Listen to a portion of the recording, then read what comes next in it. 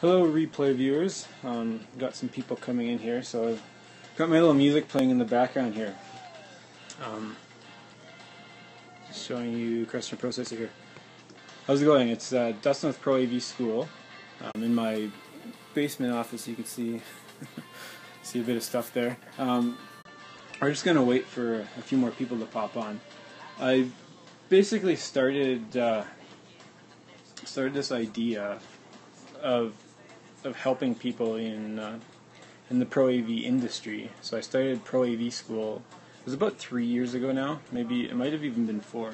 And it's almost laid dormant for a while. I haven't really been pushing it, but now I've got a renewed focus of what's really my passion, and that's helping people advance to the next level and learn new stuff.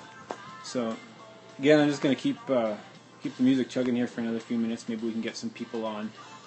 If you're on the broadcast, you can swipe to the right, and it'll actually invite other people, and maybe we can fill this up and have a bit of a discussion here.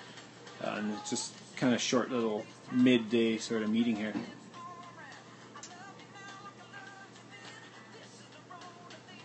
I see there's actually a couple people on. Where are you guys from?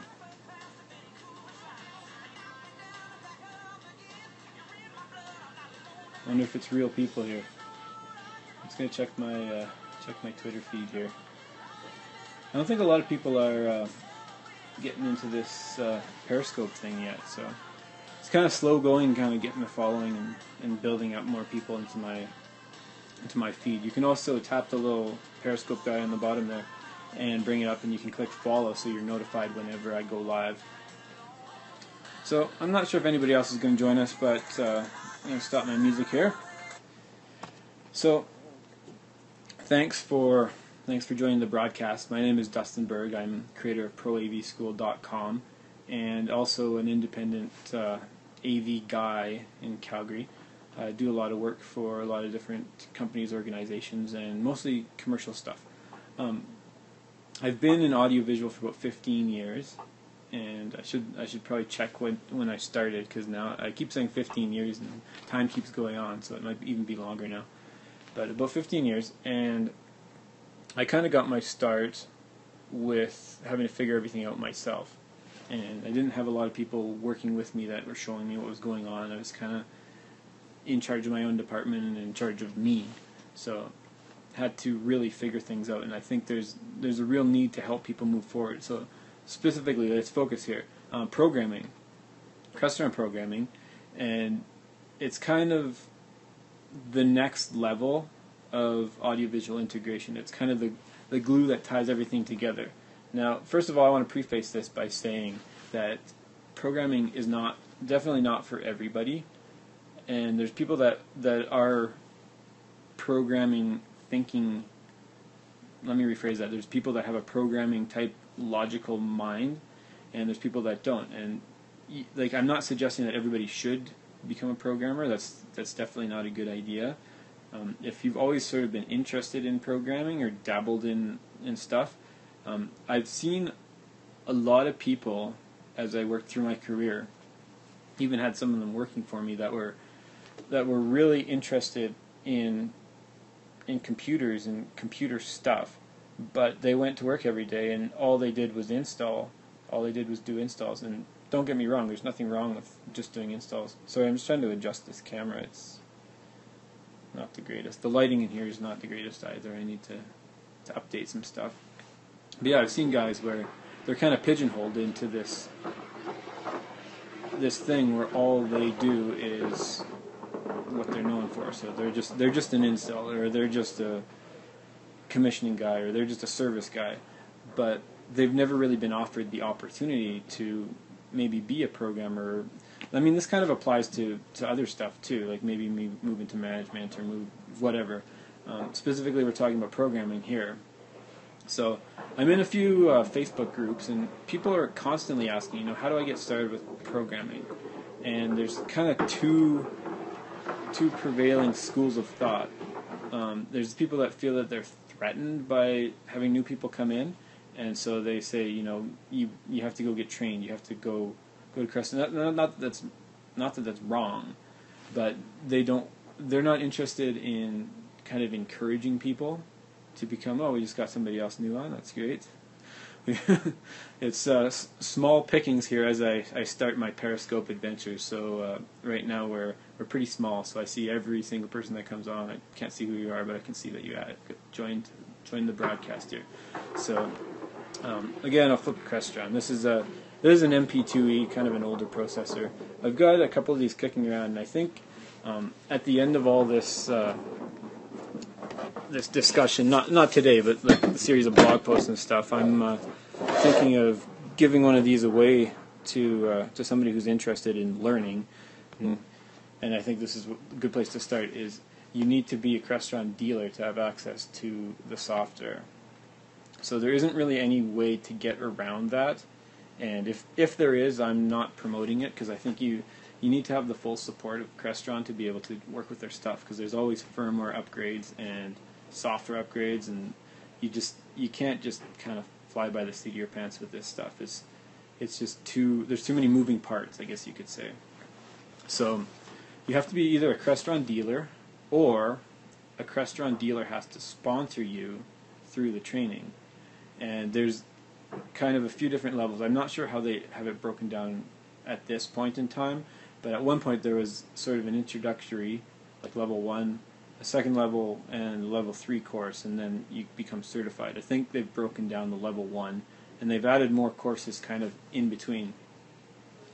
And those are actually, you go to Crestron, and they do a really good job. They have tons of locations, and they'll train you pretty much anywhere, feed you well. I've been to a lot of training myself, and it's definitely worth the time. The gap that I'm trying to fill here is what happens when you're an installer working for an integration company and you want to learn programming, but nobody has time to send you. They have to invest in taking you to the next level, and a lot of times everybody's just focused on the job at hand and what's going on now. And if you're in a company that's pretty good, or pretty, I don't know, busy, I don't know if that's good or bad. It's good to be busy as a company, but that's successful and moving forward. They've always got, I'm just trying to frame myself a little bit better here. They've always got projects on the go, and usually there's not enough time to get the work done that needs to get done. So kind of career development for people just sort of doesn't happen the way it should, and the way it could, I guess you could say. Now there's two sides to this. One is you got to show interest. As somebody that's kind of working through the ranks, you need to be able to be invested in growing yourself and growing your own skill set, because nobody's going to come along and push you to the next level. That's aside from programming or anything. Nobody's going to help you grow if you don't show interest in wanting to grow yourself. So that's really critical, and I think my Pro AV school sort of takes into account people that, like, I'm trying to draw in people that are interested in improving themselves, and they want to invest some time, and possibly in the future when I have some courses, they want to invest some money to kind of grow their career and get better at what they're doing. Now I find that when I like what I do, I'm happy. My life is better if I go to work knowing that I'm making a difference and doing things that I enjoy doing, and I know why I'm doing it, and I know that I'm actually helping people. So if you're one of these people that's just kind of existing and you just go to work and hope to be paid more and hope to advance and hope to not have to work as hard, you're probably, hate to say it, but you're probably not going to really get there, and you're always going to be sort of miserable because you're just not showing interest, and people aren't going to want to promote you. So that's not really what I'm talking about. I'm talking about, and sorry, I kind of went in circles. I need to get myself a list or something, or like write some stuff on my phone and hold it above my tablet so that I can have a teleprompter. But I'm interested more in the people that they want to grow and they want to learn, but there's nothing for them to really latch onto. Like, say they don't even have a processor at the office that they can play with, and nobody really wants to take the time to show them how to use the software. The lowest barrier to entry is to get an account created, and that's pretty easy. It's just an email. Your hiring manager, or manager or whatever can do that pretty simply. But the act of showing you how to do stuff and sending you for a week on training is an investment that they might not even be interested in making. They see you as what you do, and they don't really have time to train you. So there's companies like that, and it's not that they're bad companies. They're not focused on growing individuals. They're focused on winning more deals, and they're focused on this stuff when really they should be focused more on developing their people and building a good team. So there's not a lot of stuff I can do to help that situation, but I can help you kind of grow your career. So what I want to do is start doing some videos of showing you how to go through sort of basic Crestron stuff, and how to install it, how to you tell me, I guess, what you need to see and what sort of things you're struggling with. I'd like to kind of be able to step through some basic stuff. And it's kind of the before you go to Crestron. So if you can take what I'm teaching, what I will eventually teach through the blog and through I'm probably going to do some courses, and through those you can take that and you can show people, look, I've done this and I am interested in it, and send me out with a programmer one day, and I'll see if I can help him troubleshoot RS-232 devices or something, or send me beforehand with a processor, and I'll test all the ports. I don't know, I'll write a test program to make sure everything's talking. Just little things that you can maybe start showing interest in, and then that will get you to the point where you can go to Crestron, and then my stuff that I'm creating will be more of a reference, and maybe we might get into some advanced stuff as well. But really what my goal is not to take away from what Crestron trains, or even outside of programming. I know that's the focus of this cast, but even outside of programming, my training isn't necessarily to take away from what the manufacturers are doing, because they know their stuff, and they're always going to give you the best and most relevant information. It's more, outside of that, what else is there? What else can you know? Like if you're Googling for an answer on how to, I don't know, change the size of your start menu on Windows. Well, there's tons of people that use Windows, and you'll probably find an answer. But if you're Googling trying to figure out why doesn't my touch panel communicate with my processor, it's a niche subject, and you're not going to find the answers that you need. And if you don't have anybody to ask, like, you can call tech support, but you'll feel like an idiot, maybe, if it's pretty basic stuff. And I've always had tech support be pretty supportive, but that being said, I've kind of tried to figure things out on my own, and I only call when I really have problems. So I want to create kind of these resources that it's kind of a go-to place to look and see. So really what I was hoping for on this cast, and it hasn't really happened, unfortunately, but that's fine. I was hoping to get some feedback from people on what kind of stuff that they need. How can I help you kind of start doing some programming? Like, what are the barriers? And I don't know if anybody wants to comment. You can type below and just leave a comment. It shows up on my screen, and I can respond to it. I haven't really seen any comments come through, so I'm going to assume probably not, but that's okay.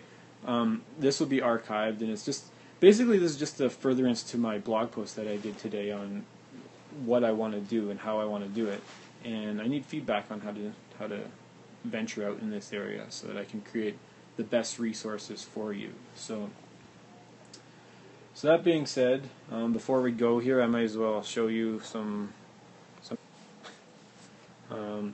dual monitor setup's pretty handy.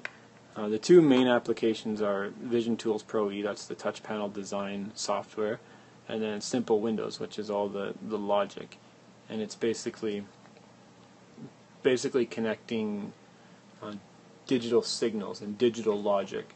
And some of the stuff that I've learned myself in electronics school was about digital circuitry, and that's actually helped me quite a bit with programming. So the most important thing is my little block here: learn and never quit. Never stop learning, and I want you to never stop learning, and I want to be able to show you as I'm learning stuff, as I'm learning new stuff. I want to be able to share that with you guys. So if you're liking what I'm sharing, please be sure to follow me at ProAV School. or on the website proavschool.com. Again, you can click on the little guy in the corner here and click on the little guy. I think they call him Perry or something for Periscope. Click on him, it'll pop up, and you can follow me so that you're notified whenever I go live. And I'll also be posting these on YouTube. So thanks for joining today, and hope you guys have a great day.